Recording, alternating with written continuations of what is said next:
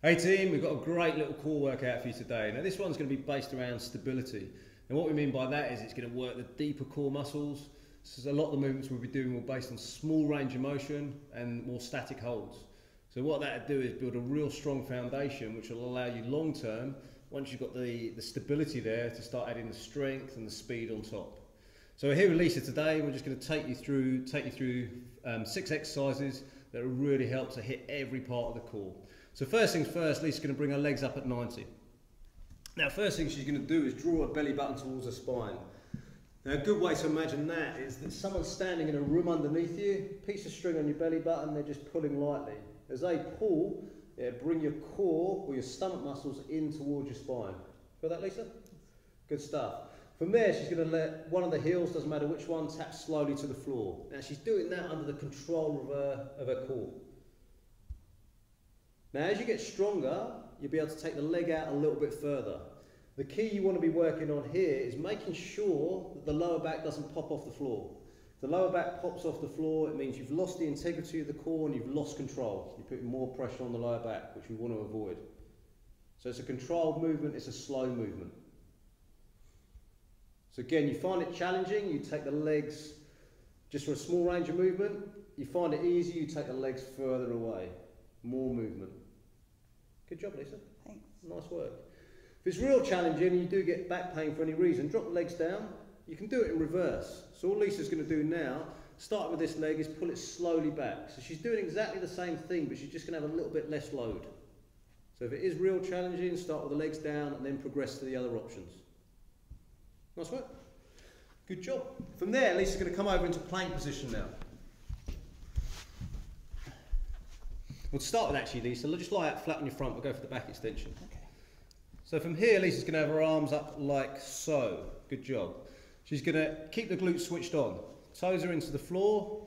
She's keeping the glutes switched on, or her bum muscles, to make sure that she's stabilising through the lower back area. She's now going to lift slowly up and squeeze back and down with the shoulder blades. Nice, Lisa, good job. Slowly back down. So it's quite a small range of motion. But she's getting all the muscles in between the shoulder blades fired up, muscles of the lower back working. Good job. Again, you control range of movement. As you get stronger, you'll be able to squeeze a little bit further. If you're finding it very challenging and uncomfortable, keep the arms down, Lisa. And now she can just push up using her arms as a little bit of support. She's still got the same alignment with the neck and spine. All she's done now is drop the intensity slightly. Just making it a little bit easier. Good job. Good. From there, she's going to spin onto her back. And she's going to go now for a floor bridge. So first option is both feet down on the floor. Feet about hip width apart. She's going to drive up. Good. As she drives up, she's got the core switched on. Belly button in towards the spine. Squeezing with the bum. Good alignment with the hips, knees and ankles. And she's just pushing out slightly with her knees, so she's activating the little muscles on the side of her hip. Got that working, Lisa? Good job. Now, those of you who've got the control and stability, what she's going to do now is just kick one leg out to the front. And now keep the movement going. Slowly up and down. Now, as you watch as she come up and down, she's got a good balance through the hips. She's now just putting all the emphasis through her left leg. Good, and switch to this leg, Lisa. And as she drives up, she's driving through the heel. Good. Again, full range of movement with the hip. You can see how Lisa's hip is opening fully. Core still tight, no unwanted movement through the hips. Good job. From there over to hands and knees. Now here, team, we're going to think about left arm, right leg. So the hands are going to be dropped below the shoulders, knees below the hips. Great exercise here for the posterior chain, all the muscles down the back. So as one of the arms comes forward, the opposite leg is going to kick back. Watch how long Lisa reaches. She's got a good range of motion. Good length in the movement. The bum's working, muscles down the back of the legs, right the way through the back. And she lifts up a little bit higher with that arm, get good activation through the shoulder as well.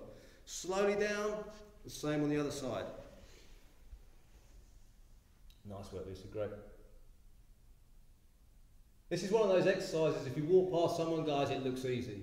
When you get down and if you're doing it properly, it's not so easy. You're having to work so many different muscles.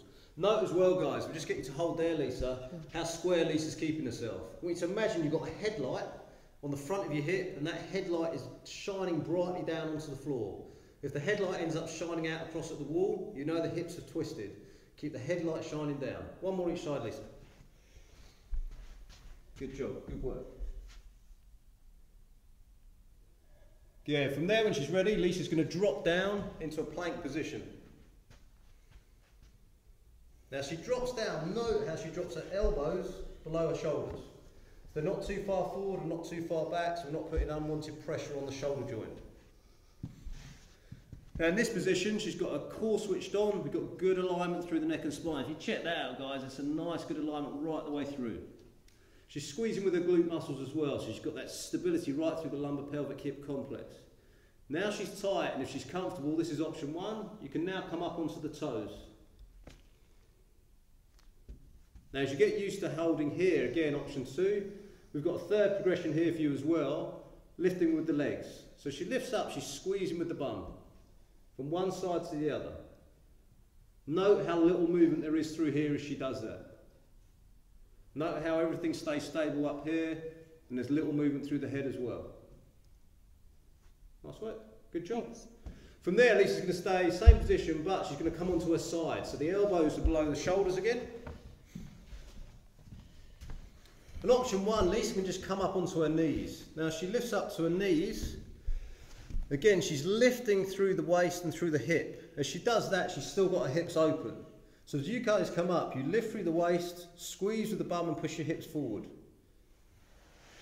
Now progression-wise, she can come up onto the toes, as she's got there. So again, she's got a good range of movement, got the arm up. Feel that through the waist? Yep. Good job. Flip to the other side.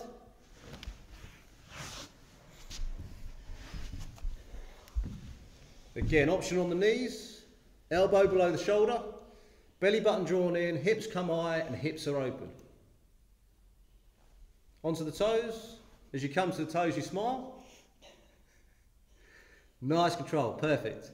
So that little circuit, you can relax there, Lisa. That little circuit, guys, again, you'll pay attention in your program to reps or time that you're doing it for, but it's about building a strong foundation. It's about building stability so that when you move forward, you can do more and more and more. Enjoy it and drop us a message at the info if you've got any questions.